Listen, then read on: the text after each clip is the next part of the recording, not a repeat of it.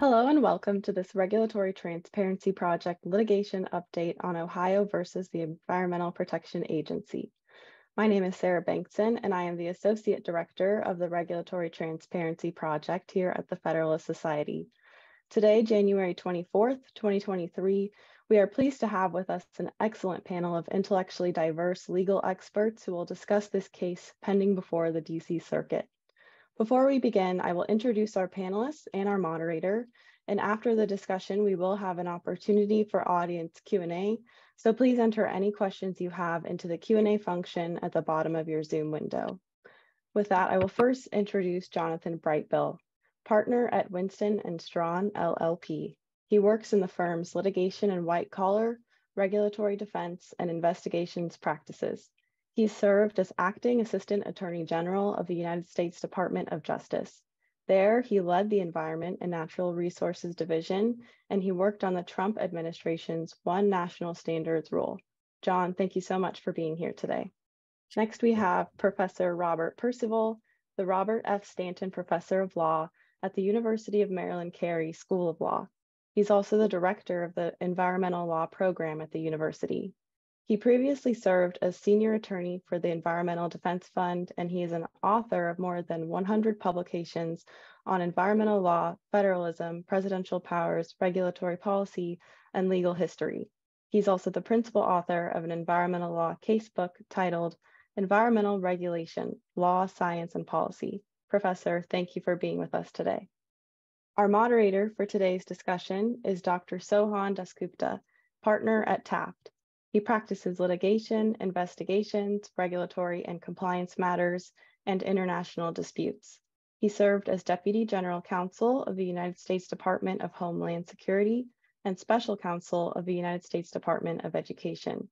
He's also an adjunct law professor at George Mason University's Antonin Scalia Law School. Sohan, thank you for being here and for moderating today. Now, there's a lot more to say about each of these individuals, but in the interest of time, I'll stop there. You can read their full bios at regproject.org. Finally, a note that, as always, all expressions of opinion on today's program are those of the speakers. Thank you all for joining, and with that, Sohan, the floor is yours.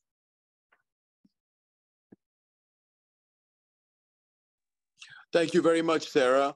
Really appreciate the generous words and your most helpful and illuminating introduction.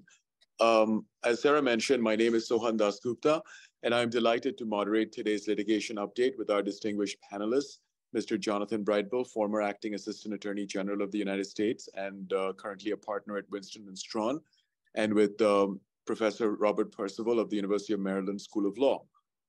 I would like to mention at the outset the Federalist Society's mission statement.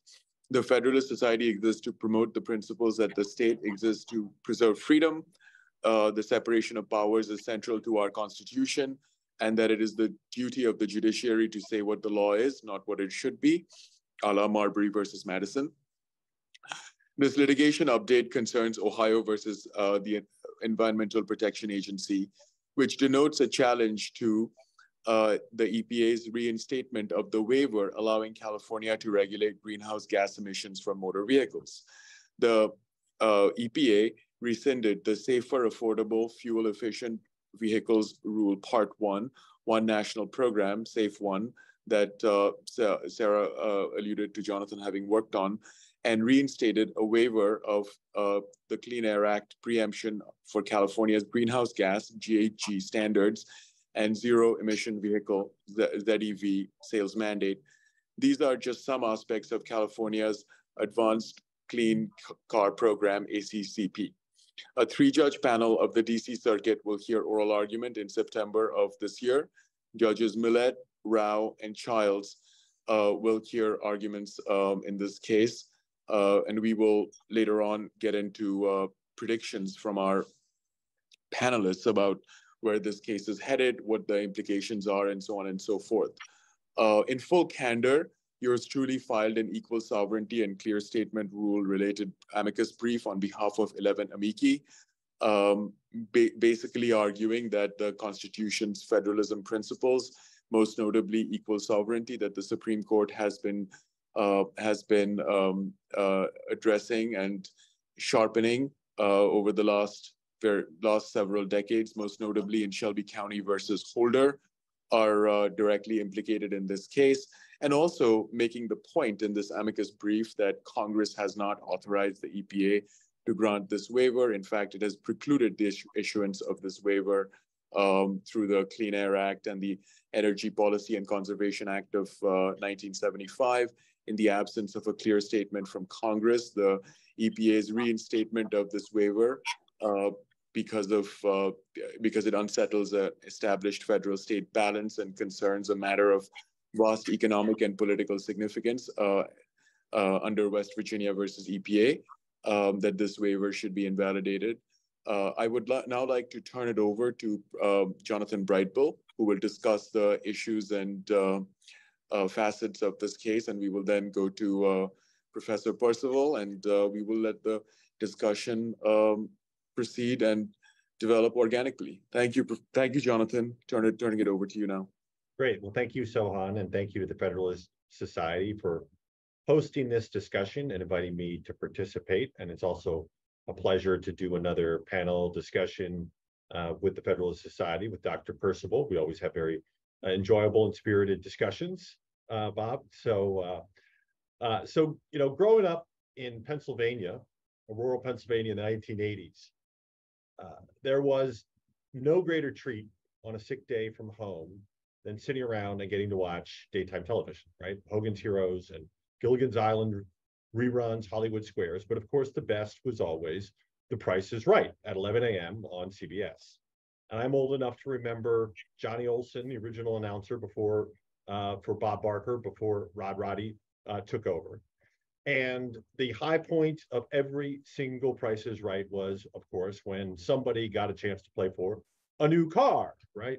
Now, even at a young age, it struck me that the new car always featured, among other things that they talked about, California emissions. And I noticed that as a kid, and I always wondered what it meant.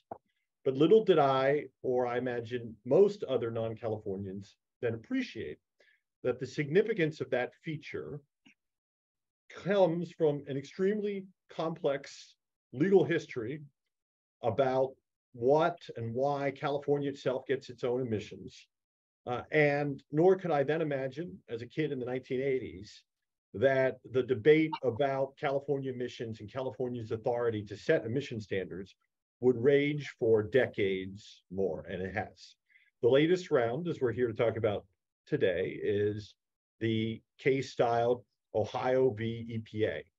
And it is in some respects the flip side of a case that's currently held in abeyance, which would have challenged the Trump administration's rule, the One National Standard rule, which included both a rulemaking by the Department of Transportation's National Highway Traffic Safety Administration, as well as the waiver adjudication, as EPA has styled it, that is at issue in Ohio v. EPA. The EPA, NHTSA have gone back during this administration and reconsidered what was done during the Trump administration, and now we have, in effect, the flip side of the litigation that was begun during the Trump administration. In full disclosure, I was representing the United States in that case, but I'm no longer representing a party in any of the current litigation. So my discussion points today are based on public information about the current litigation. Now, the lead petitioner in this case is the state of Ohio, which had intervened in the prior case, which I gather is actually still in abeyance, but prior case in the DC Circuit. And it, along with a number of other states, are opposed to what they see as California setting, or at a very least dramatically influencing national regulatory policy regarding emission standards for automobiles, and in effect, pushing the nation towards electric vehicles.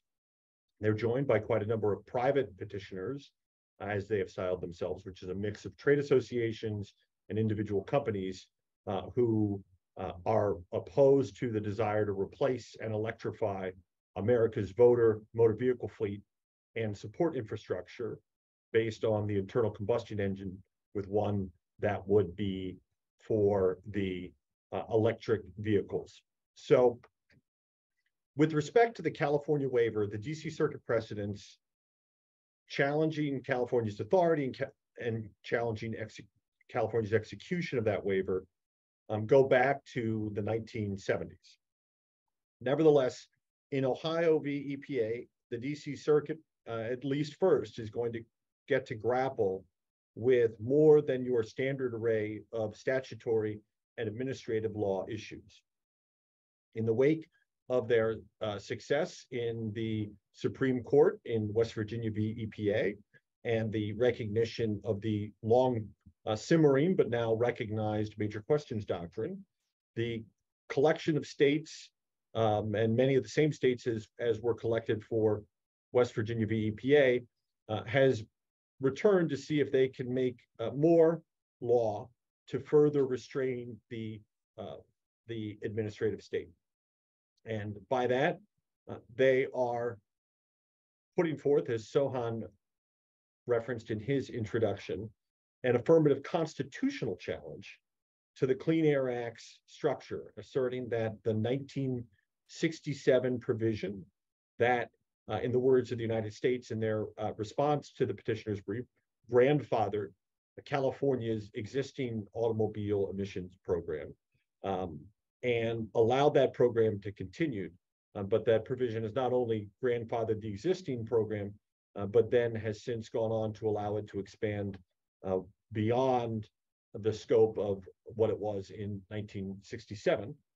And the state's petitioners in particular are advancing the argument that this violates the constitutional equal sovereignty doctrine, which requires that states be in the arguments of the petitioner states be treated as equals, at least, and not be regulated as states, but that the federal government maintain itself as regulating the people, and that any differential impact be as a result of what I'll call non-political differentiation between and among the states. So this latest round of litigation stems from the California decision in the mid-2000s to begin regulating greenhouse gas emissions from automobiles. Prior to that, they had had a zero emission vehicle mandate going back to the 1990s. And they were even then seeking to have a transition to electric vehicles in California to address smog and NOx and other conventional pollutants. But in the mid 2000s, they began to then develop and justify and support a additional program requirement based on trying to address greenhouse gas emissions. Now that ran into really two statutory issues. One was actually the Clean Air Act itself, which states that in 209A of the Clean Air Act that there will be one federal national standard. And initially at that point, when California first moved ahead with a greenhouse gas emission standard, that 209A applied.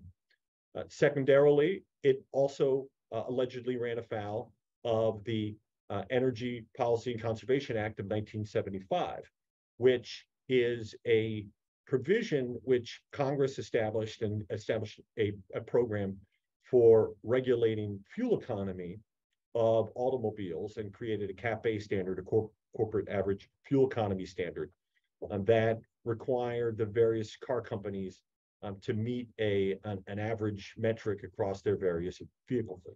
Interestingly, the CAFE program from its inception measured the fuel economy of vehicles by actually measuring the carbon dioxide emissions that were generated by virtue of the combustion of gasoline in the vehicle and by a mathematical conversion then determining what the fuel economy of the vehicle was. So in effect, you have a situation where you can state a fuel economy standard either as miles per gallon or but the reality is that miles per gallon standard has always been based off of a measurement of carbon dioxide emissions over a stated period of time.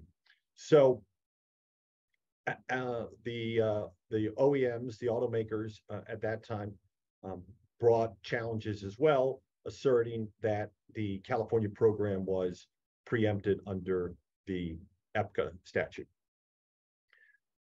The Bush administration initially denied a request that was made by California under 209B of the Clean Air Act, and which is the provision now that will be central to the Ohio v. EPA case, at least on the statutory arguments. This provision, as I earlier mentioned, gave a ostensibly, facially at least neutral in a sense, stated that, quote, any state which has adopted standards other than crankcase emission standards for the control of emissions from new motor vehicles or new motor vehicle engines prior to March 30th, 1966, any such state could receive a waiver of the preemption provision in 209A. And nevertheless, and it bears emphasis, and of course this is one of the arguments of the petitioners, there is and was and will be for all time only one state in the union that meets that requirement, and that is the state of California. Indeed, years later, as there were changes to this provision and other provisions of the Clean Air Act were added, which continued to expand the authority of California to obtain Clean Air Act waivers. Some of the later provisions, Congress actually then stopped with the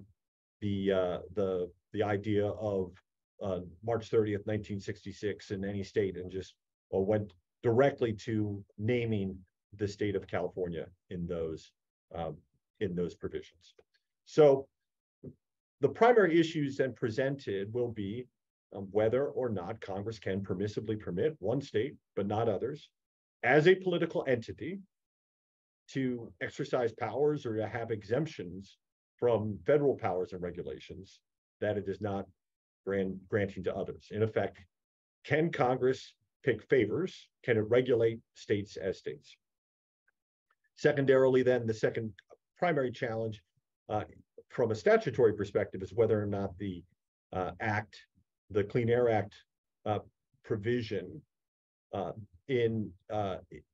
aside whether or not the California waiver would and California program would violate the Energy Policy and Conservation Act of 1975, which the petitioners contend the EPA is required to consider when it is itself doing an analysis of whether to grant California a waiver.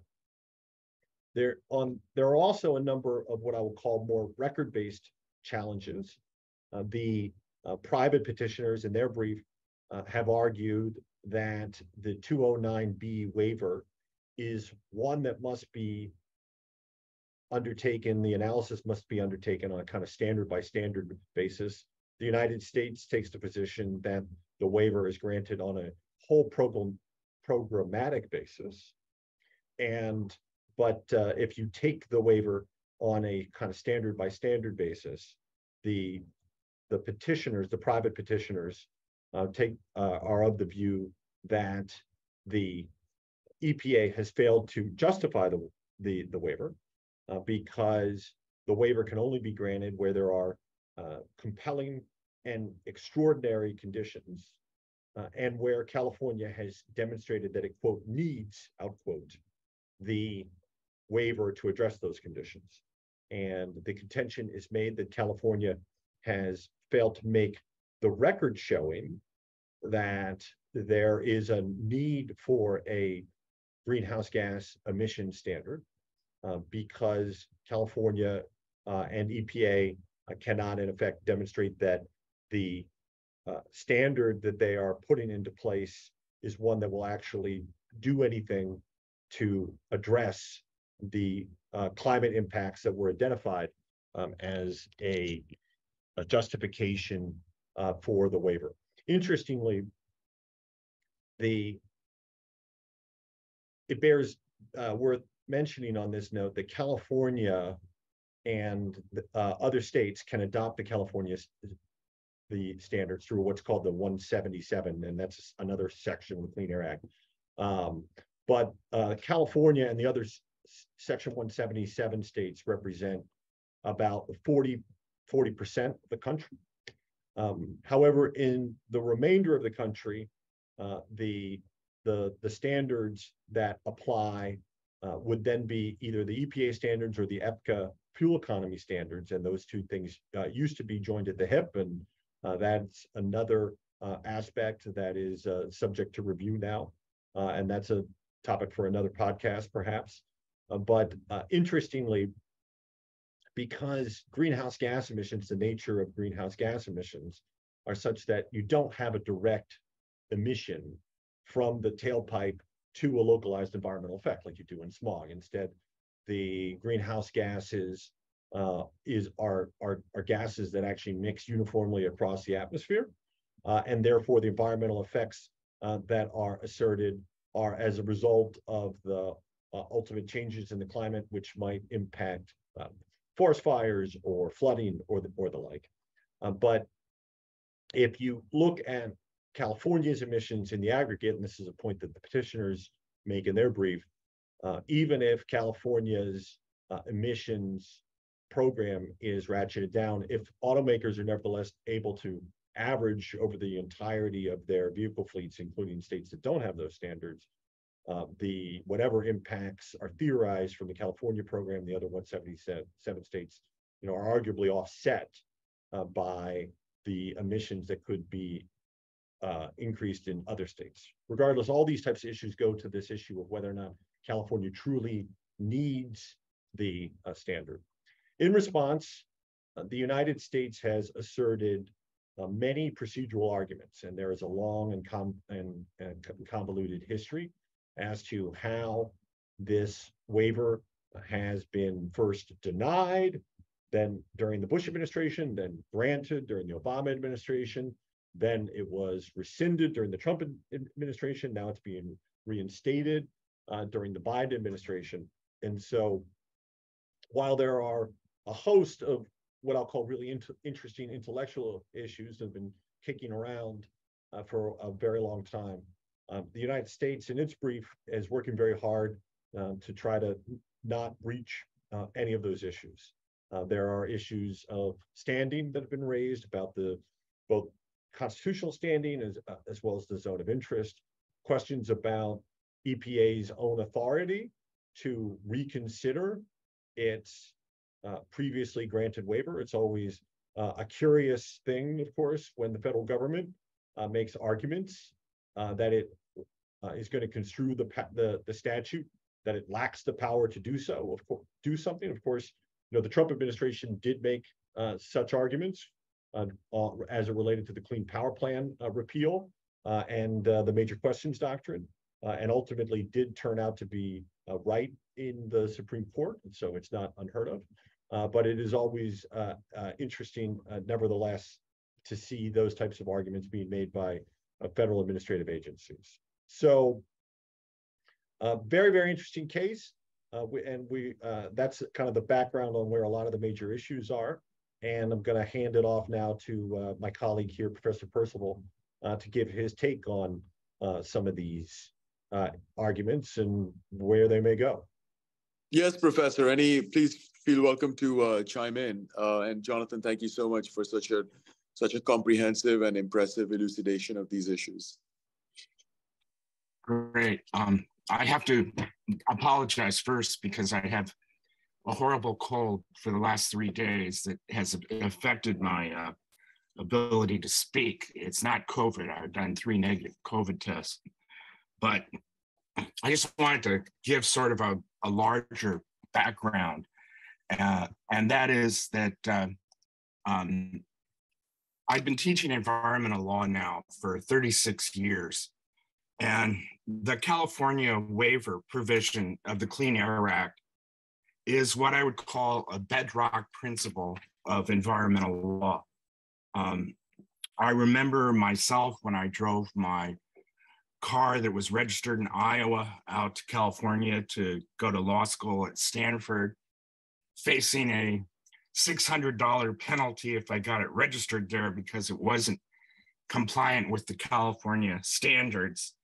Now, for the last 10 years, I've been driving fully electric vehicles, and I totally love them. I bought my second one last summer, and so I'm completely enthralled with zero emissions vehicles.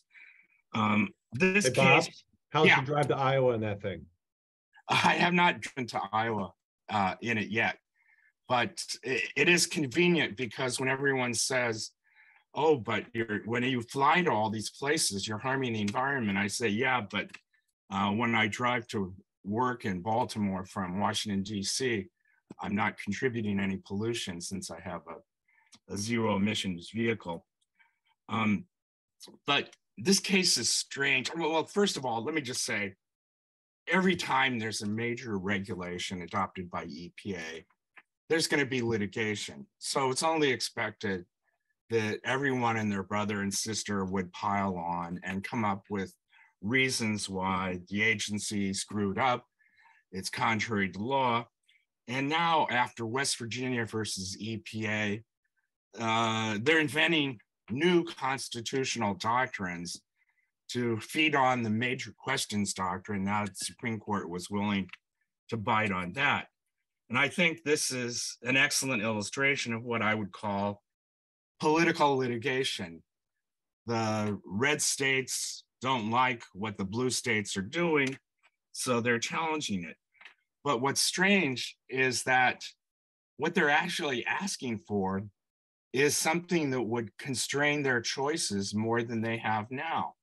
Right now, all states are free if they want to adopt the California standards or to comply with the national standard that EPA has set. And what the states are arguing is, oh, but by letting California have a more strict standard, that's somehow harming us. I think the government actually has quite a good argument that there's a serious standing problem here, because it's difficult to show how the red states have been hurt in any way other than their feelings might be hurt because California has been authorized to do something really cool and innovative that's been such a dramatic success over the years. And the argument that this somehow interferes with state sovereignty when it imposes no obligations on the state, it doesn't displace any exercise of state police power. It simply says you now have a choice because of Section 177. It's not just California that gets to do this, it's any other state that wants to join them. And there's at least 13 states that have done so, including Maryland, where I teach, and Vermont, where I teach during the summer, both states that until just a few days ago had Republican governors, but environmental protection is very popular in both of those states. So I think the standing arguments here are really quite serious. The constitutional claim that somehow the equal footing doctrine and amalgam of other constitutional strands that you can weave together mean that it's unconstitutional to grant California special treatment, I think sort of falls apart on its face. The statute itself, when it was adopted over a half century ago, said because California had the most serious air pollution problems in the country at the time, and because California was the only state that had adopted its own auto emission standards, that because the new National Clean Air Act regulations were going to make a deal with automobile manufacturers that we're not going to subject you to having potentially 51 different state standards. Instead, you would have one uniform national standard or California standard. That was a reasonable compromise that preserved California's sovereignty. I actually think the breathtaking consequences of the argument based on state sovereignty are such that California could have argued that if they had preempted their standards, that they were being singled out for disparate treatment because they would have had to roll back their existing state vehicle emission standards. As the government points out in its brief, the Constitution has very few explicit guarantees of equal treatment among states. There have to be uniform duties, impost and excises, a uniform national bankruptcy and naturalization provisions. But there's very little to suggest that there's some broad principle that requires it beyond these specific instances. And even if it did, it's hard to know how you would determine what is disparate treatment, especially here when the standard that's adopted gives all states more choice. They can choose whether or not they want to adopt the California standards, and they simply haven't done so. Now, Jonathan made it sound like, well, we've gone back and forth recently about these waivers. The government points out in his brief that until recently, until the Bush and Trump administration, there were 75 waivers that were routinely granted. And it was only in 2008 when the Bush administration tried to deny the California waiver over the advice of all Clean Air Act experts and EPA's own counsel, something that was quickly rescinded when the Obama administration took office. And in 2019, when the Trump administration did so, and now the Biden administration has written that, it's quite clear that there's a long history now of these waivers being granted to California, and other states are permitted to follow along, and they have done so. Now, the argument that, well, California, even if it did all these things, that's not going to solve the greenhouse gas problem. I get so tired of hearing this argument because it's the standard fossil fuel industry response to pick apart every little individual source of greenhouse gas emissions and say, oh, this in itself is not going to make a difference, so we shouldn't worry about it. Well, if we applied that to all sources of greenhouse gas emissions, then we wouldn't be doing anything about what is now generally becoming agreed is a global crisis. As Chief Justice Roberts said about Justice Stevens' majority opinion in Massachusetts versus EPA, every little bit helps. And that is what the Biden administration has been trying to do here. So I would suspect that this case is that I assume Judge Rao will vote for the petitioners in this case, but I doubt if Judge Millett or Childs will do so. So I suspect that the challenge will be rejected by the DC Circuit. And I'm going to stop there and conserve what's left of my voice. Well, thank you very much, Professor. And it's very gracious of you to, despite your ailment, to take part in today's litigation update. So really appreciate that. Before the professor very graciously has shared with us his views on the various aspects of these challenges. So it's sort of Jonathan's turn. But I wanted to start off with the issue of standing. Jonathan, any views on the standing issue that the professor mentioned before we dig a little deeper, mainly with you in the hot seat, about the various other claims? And we can go back and forth between Jonathan and the professor. I think it'll be quite entertaining and instructive. Turning over to you, Jonathan. Yeah, well, so of course, the DC Circuit in particular has some curious standing precedents, and particularly in this area as it relates particularly to this statute and these statutes and this issue. So I do expect that the standing issue is one that the panel will take up with the litigants and will explore. And that in and of itself may present the necessary vehicle.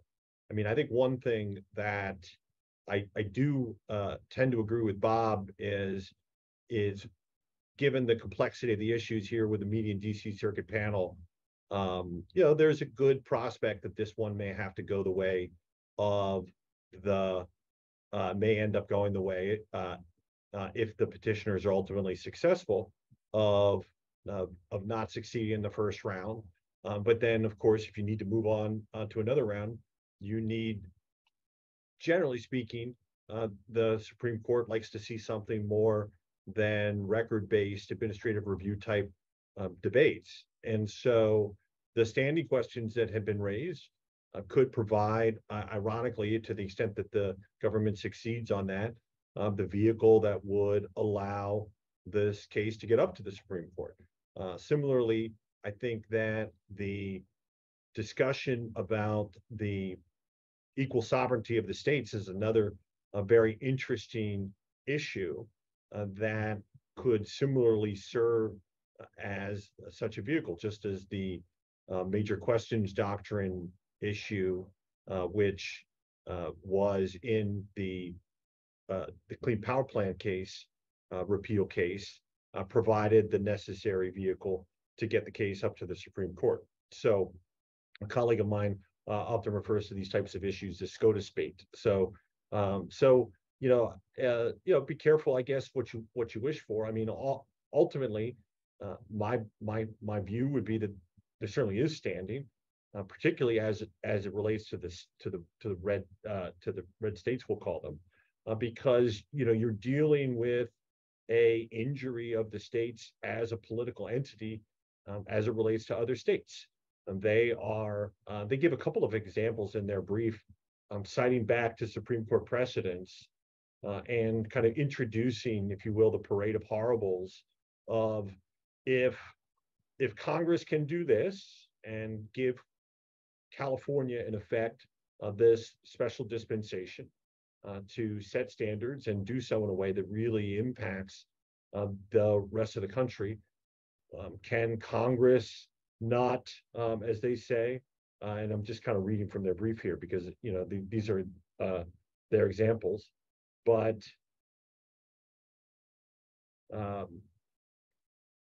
could it not imagine a law allowing some states but not others to boycott Israel? CF Crosby v. National Foreign Trade Council, or a law permitting just one state to enact and enforce immigration laws? CF Arizona v. United States. So, the U.S. response to that is, well, Commerce Clause, longstanding tradition of regulating commerce between the states, and discrimination is okay. Well, discrimination is okay vis-a-vis the citizenry, but when you're dealing with issues of the states, as in effect a body of co-equal sovereign, at least in part, units within the broader federal government, that takes on a different type of implication. And so it does seem to me that they have standing to complain about whether the Congress has in effect, disenfranchised them or provided them advantages. To the extent, I do, but I can see that that's an interesting question that's been presented.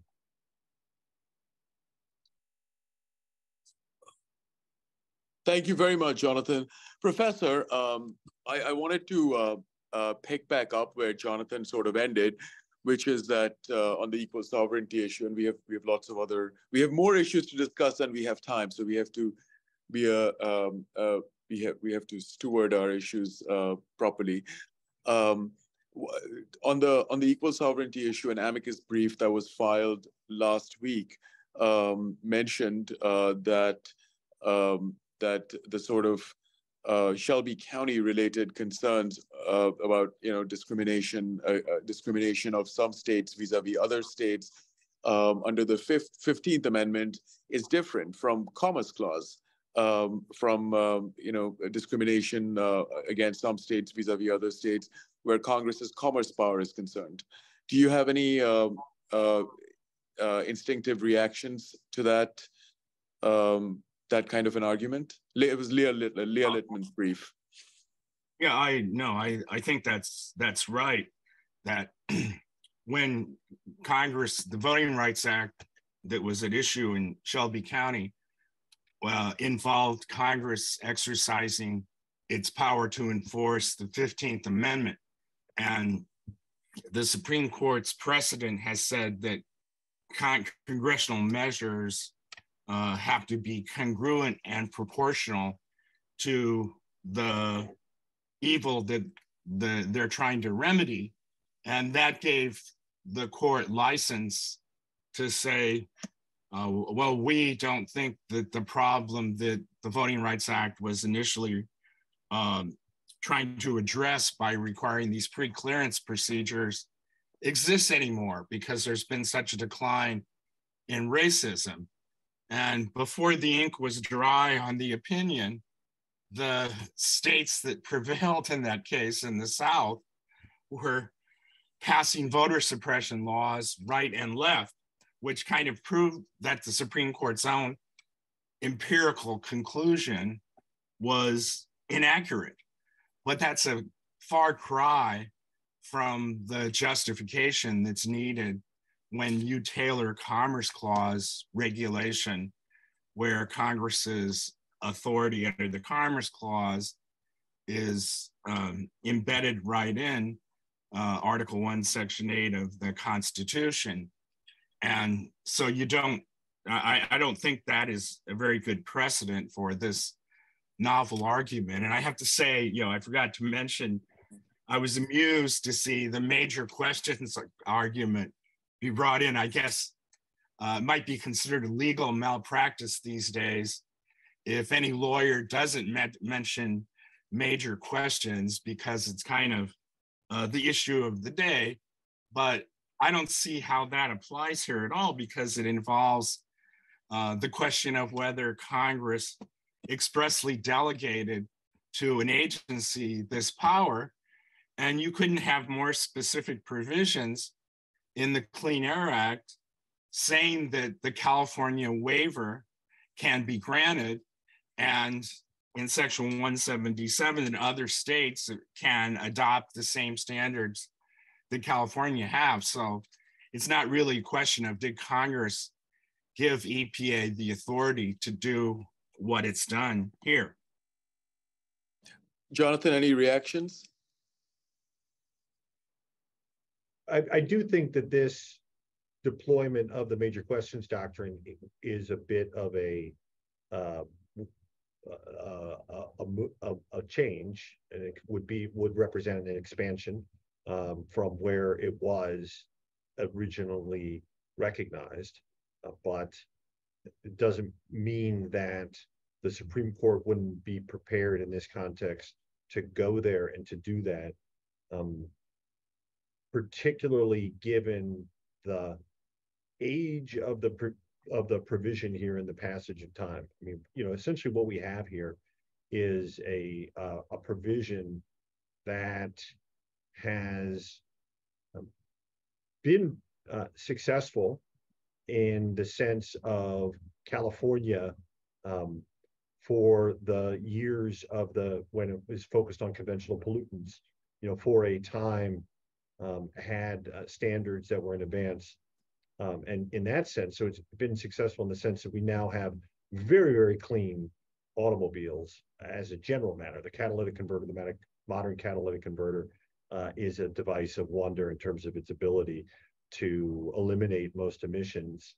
And so the reality is, though, at this point, the delta between the emissions of a modern catalytic converter and even a zero emission vehicle, particularly when you consider the life cycle basis of emissions, and which is an interesting kind of record issue that has been presented across this suite of cases, because Bob makes reference to the vehicle not polluting. Of course, the vehicle is not making emissions as it's driving on the road, but the creation of batteries and frankly the fact that these are heavier vehicles all around, there are emissions that occur in other places and on the road to ultimately powering these vehicles in terms of extracting the minerals, creating the batteries, and doing all these things. Maybe they aren't emissions in the United States, and so and because they're not where I'm driving my car, those emissions are of less consequence to some folks. But there are real serious debates about the difference in the total life cycle pollution among the vehicles, as well as concerns of environmental justice having been raised, not necessarily on kind of a localized basis, but on an international and worldwide basis as to where these emissions are ultimately occurring. Thank you, Jonathan. Do you have any thoughts on whether or not you've discussed the issues, but I just wanted to kind of dive into your own analyses about the EPA's waiver and whether or not it's preempted by federal law. Your views on particularly as it pertains to the Clean Air Act and the EPCA, if you'd like to dive in. Then I'll go to a question for Professor Percival that's come in. What's the question, Sohan? I'm sorry. Oh yeah, sorry. The fault is entirely mine.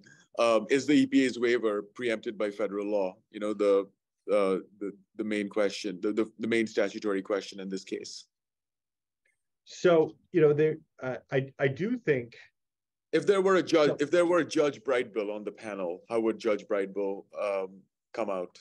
Well, or better yet, if I had my druthers, Justice Brightbill on the big court, how would that go? Or a hypothetical Judge Brightbill has filed a brief before, obviously in the defense of the Trump administration rule, and I wrote then, and I continue to write and believe what I wrote then, and I continue to believe that now, that the California GHG program is preempted, certainly under the EPCA standard. And then as it relates to the waiver issue, then you do have a interesting question of statutory interpretation in a provision that saw a lot of revision over the years, and you kind of have things kind of bolted on in various ways. I think that the state petitioners have the right argument, and that it just does not make sense ultimately to read the provision as requiring essentially a single waiver that grants the state of California essentially a waiver then for all time for all standards. It doesn't make sense as either, I think, when you really parse the text as a textual basis, and it certainly doesn't make sense as kind of a policy basis when you consider that what Congress was trying to do. Why even have to go back and get more waivers if it's fait accompli once you have the first waiver? And that's really the theory of the United States that they've gone back to now in their reconsideration of the waiver. So I do think that they have the petitioners have the best of both arguments on the preemption question. But as I said, there's a lot of procedural history here, and it'll be interesting to see how some of those issues play out as well. Thank you very much, Jonathan. As I mentioned earlier, a question that's come in for Professor Percival is that many people believe that greenhouse gases and climatic issues differ in meaningful ways from traditional criteria regarding such as compelling and extraordinary conditions and or congruent and proportional needs. It seems to be that this question is talking about City of Bernie versus Flores kind of 14th Amendment congruent and proportionality issues, and I guess the 15th Amendment equivalence as well. So the focused question is, does Professor Percival, in fact, have a response to these arguments other than that, that they're, other than believing that they are, tiresome old tropes? I'm using a euphemistic version of the question. But just Professor, do you have any thoughts on issues like that? Well, I spent 2 weeks in California this January, and if you tried to tell anyone from California that climate change has not created compelling and extraordinary conditions there in light of the double whammy of wildfires, then extraordinary weather events that are causing landslides and widespread damage around the state, I think you wouldn't be very likely to persuade anyone about that. And I don't think that the Clean Air Act has evolved over time. And it's true, back in 1970 when it was enacted, it didn't specifically refer to greenhouse gases. And when California wanted to start regulating them, it was thought that the major way to do so would be through looking at vehicles' fuel economy.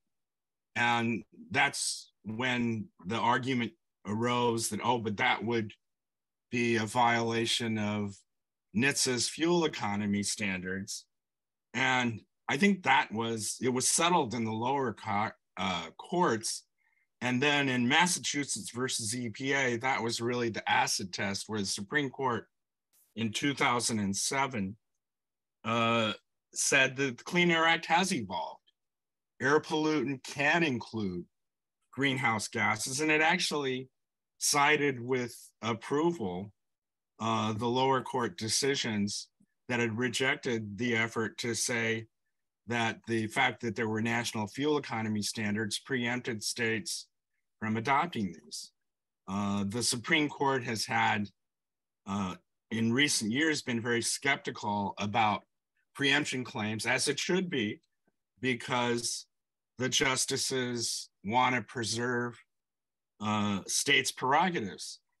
And here, that's why, it'd be very interesting if this case went to Supreme Court, because what the petitioners are essentially arguing is, give us fewer choices of fuel economy standards in the name of preserving our sovereignty.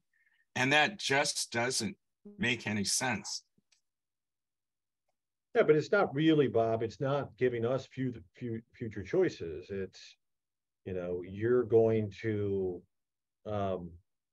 because the choice that they're being offered is merely the offer that their purportedly co-equal sovereign California has offered in a way that may be most advantageous for them as opposed to other states, of course. I do think that there are really interesting constitutional questions raised about whether if Congress starts to get into the business and is in more expansively, has the power to be in the business of differentiating among states, and as states, there was no argument that I saw in the brief of the United States. I didn't get through all the amicus briefs as to where that stopping point is, but I think that's one that needs to be answered. As to the EPCA statute, I have yet to see any answer in any brief that anyone's filed that wrestles with the fact that the United States Code, at least as it applies to Titles 42 and 49, is not the law. Positive law are the statutes that were passed by Congress at this point in time.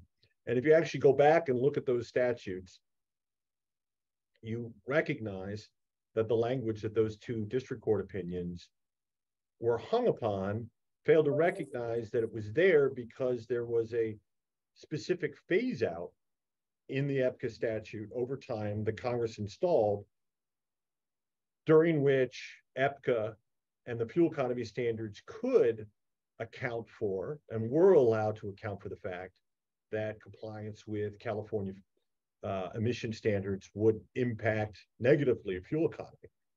And the Congress granted specific authority to the NHTSA to account for that in their standards. And that authority was phased out over time, leaving what I think is the really unambiguous answer that NHTSA's EPCA fuel economy standards and the EPCA statute itself no longer has that authority and would affirmatively be contrary to that statute now to consider the California emission standards, which neither of those district court decisions in whatever that was, 2006, saw that, recognized that, and so that question as a statutory matter remains, and I think there's really only one clear answer to it. So, gentlemen, we are nearing our nearing the end of the session, so I just wanted to end with a couple of global questions, two of which will be predictive. Handle them as you would elect. One is that from a prediction standpoint, how do you think this case will play out in the end at the 3-judge panel en banc, if it were to go en banc? If you think it has some likelihood of maybe going en banc, and then if it goes up to the Supreme Court. That's the first question. Another predictive question is, how do you think this case will affect, in the long run, environmental law or the federal administrative state?